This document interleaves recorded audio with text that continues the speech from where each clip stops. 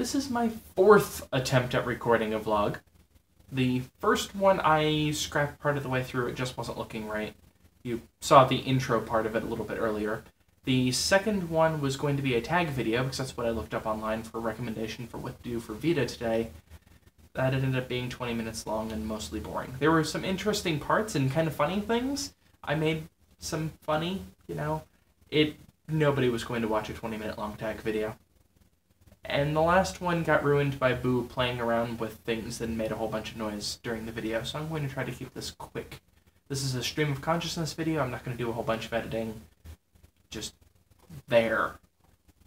So, I wanted to talk about dreams, specifically how ridiculously weird my dreams have been lately. I don't know if any of the rest of you have such weird dreams. From what I've been able to tell, my dreams are extremely vivid by comparison to most people.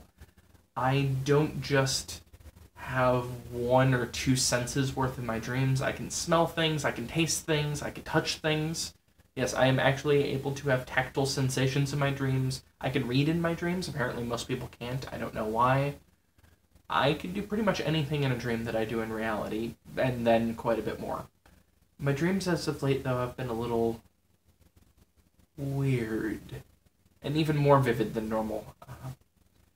For an example, so my job is a Windows Server administrator. That's what I do for a living. I administer servers that run Windows. There's not really much else to it that I need to describe for this video.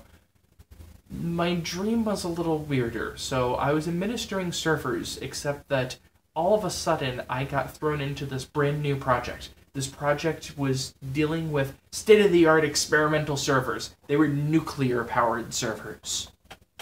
I actually had to wear a little radiation badge whenever I had to mess around with them. Had to watch out for them going critical and overclocking themselves violently and causing a China syndrome. Not joking. That really was one of the risks in the video. All of them looked like, I don't want to call them Hollywood computers, because that would be a whole bunch of blinking LEDs and things like that. I would go with more what a computer enthusiast would picture a server should look like. So, computer enthusiasts frequently have clear side panels for their computer cases that they've custom built and things like that. Servers don't. Servers are ugly, just letting you know, they're really ugly.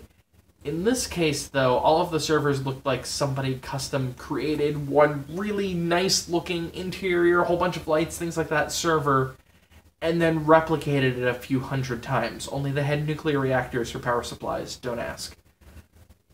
One of the most vivid things I remember, other than being annoyed by the fact that the previous person had left their job and left me to do all of this work, was that I had caught somebody who had their office right next to one of the major server racks. He had wiped the hard drive on the server, installed Windows XP, specifically Windows XP, just so he could listen to music. And he seemed to not care when I was kind of pissed off at him, because, I mean, Windows XP isn't a supported operating system anymore and could violently explode with horrible, horrible catastrophic bugs that would probably kill him because the reactor would go critical. I have no idea where this stuff comes from, other than here. My brain is a very strange place. Perhaps I'll share with you a future weird dream at some point. That'd actually make a really good Thursday or Friday vlog. Good night, Internet. I need to sleep. I'm really tired at this point, and vlogging is not exactly helping my sleep schedule. Good night. Oh, are you going to come up here now, Boo Kitty? Come on. Come on up, Boo.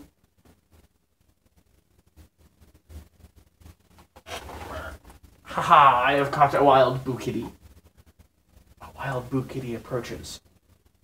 Action? Item. Always choose item. Now I'm going. Good night.